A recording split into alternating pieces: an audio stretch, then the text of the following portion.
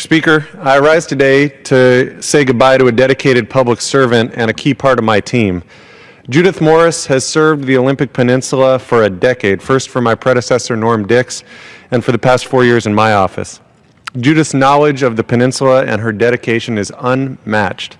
There are few that combine her compassion and guidance to any constituent who had a question or who needed help with a federal agency. Whether at the office or at the grocery store or at an event, Judith was available. Mr. Speaker, Judith has served our nation with distinction, first in the Peace Corps and now in the United States House of Representatives, making equity and conservation and human rights a tenet of her time in service.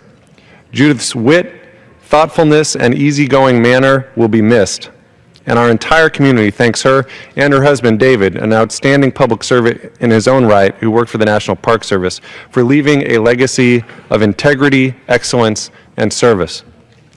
I'm humbled and honored to offer my sincere thanks to Judith Morris for her dedication to the 6th Congressional District, and I wish her the best as she continues to explore her passion for travel and service all around this world. Thank you, Mr. Speaker, and I yield back.